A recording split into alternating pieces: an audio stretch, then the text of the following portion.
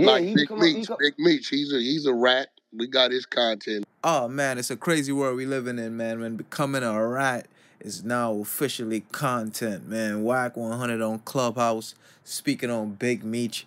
He says he spoke with Cuffy's family. That's the guy that Big Meech allegedly set up. And Wack is claiming that he spoke to this guy's family and they got all the paperwork. They saying Big Meech used this lady to set up one of his homies, some type of drug deal to get a time reduction. Oh man, nasty work.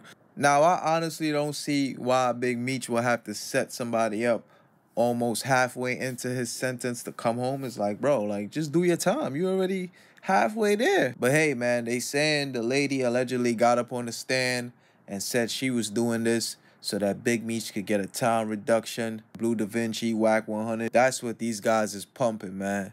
But I got the content, I got the audio on your boy Wack100 speaking on the situation. We're going to get straight into that. Y'all know the vibes, man. Make sure y'all hit that like button, subscribe to the channel, share the video. It's always watching TV. Let's get into the content. And I hate to say it, but y'all rules, y'all's living by a different set of rules. And I got told all the older niggas, like, bro, just you got to keep them niggas out your circle because how they see it ain't what we came up under.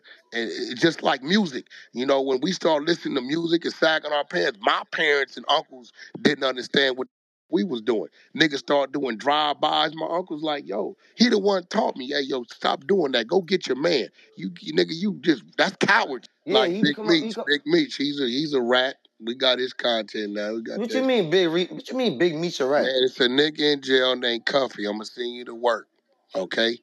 Okay, the bitch that 50 had to do the deal with because she owned Big Meech signed over his life rights to her, right?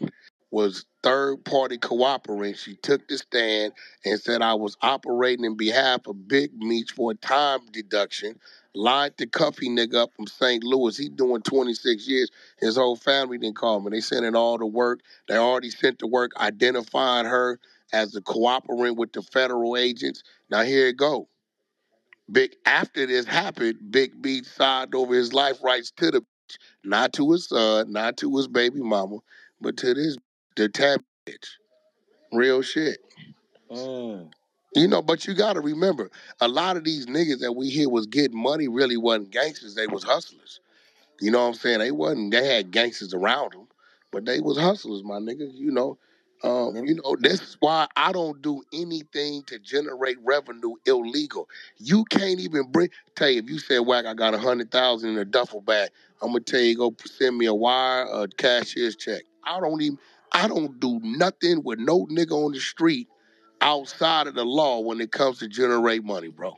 Oh, Wack, stop lying. You was just acting like you the man to come see out west when you need a blammy. Stop capping. This nigga be lying. How y'all feeling about Big Meech allegedly being a third-party rat, though? This is, yo, oh my God. 2023 is the year of the truth tellers and the snitches.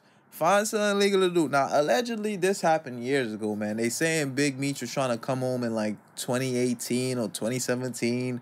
And this was his master plan to come home, man. He had Shorty go line up a drug deal with the Cuffy dude. Blue Da Vinci's claiming it didn't happen because Shorty started having infidelities with one of the agents on the case. So they had to throw out the case.